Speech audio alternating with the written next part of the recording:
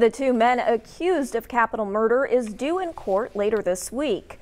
29-year-old Benjamin LeBleu and 27-year-old Miles Dingman were arrested on Saturday. Both were magistrated today at the jail. They're accused of killing three men who were found shot to death Friday night inside a Flower Bluff home on Clairite Street. Police were originally called to the home for a burglary.